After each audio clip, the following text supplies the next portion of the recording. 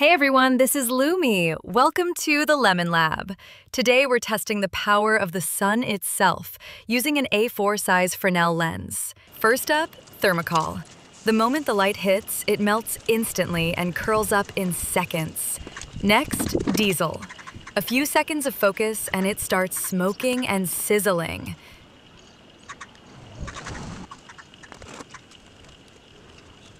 And after a few seconds, it ignited itself. Now camphor. I think this will instantly ignite.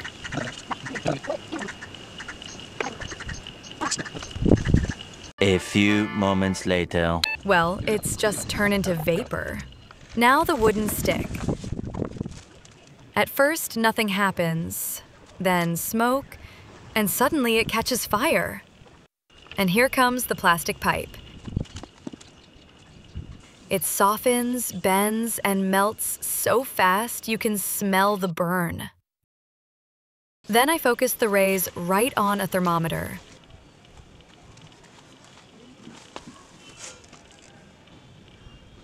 The temperature shot past 200 degrees Celsius in seconds. That's pure solar heat. Tell me what I should test next under the sun. Quack, quack, quack.